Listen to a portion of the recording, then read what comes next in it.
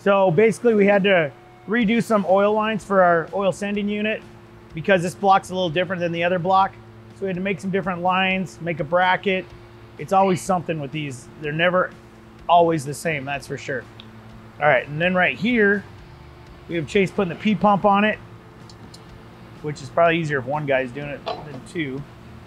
That's a heavy piece of machinery right there that's going on, actually. But you need the nuts, Chase, or you got them?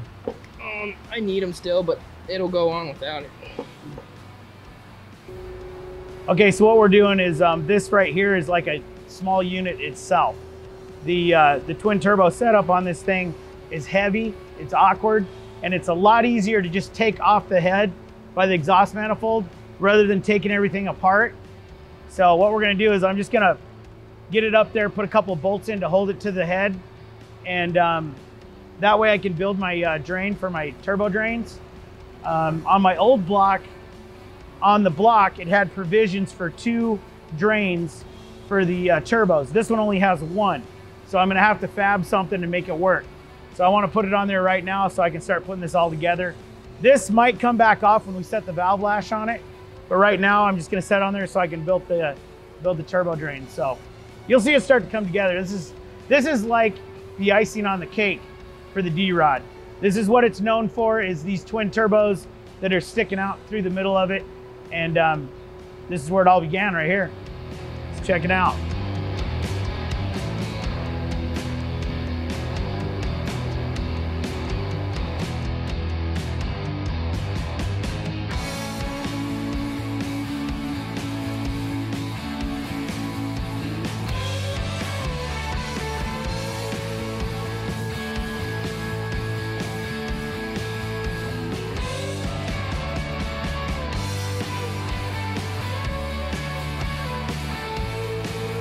Okay, so right now, one of my big things that I gotta figure out is, before on these drains off the turbos, there was 2 provisions. They had one here, and there's one here on the other block.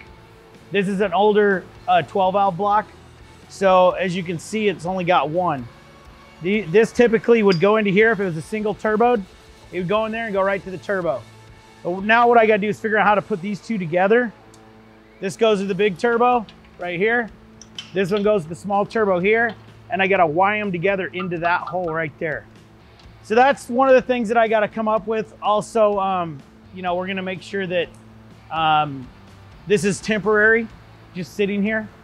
It's only got 2 bolts holding it on, because I have to come back and rerun the valves on this thing later.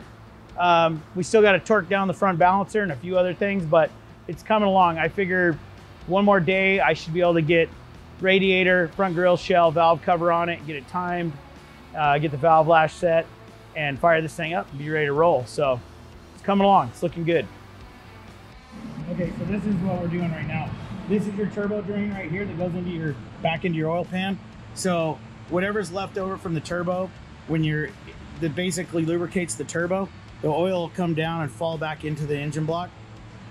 This up here is your main feed. So this is what's continuously putting oil pressure in your turbo. And then whatever's left over is going to come down through here and go into the oil pan. Now there's 2 of these on the other block. As I explained, there's one back here and one here. This only has 1. So what we're doing is we're taking this old piece that is going to go inside of here. All right, now our problem is I'm making this piece right here.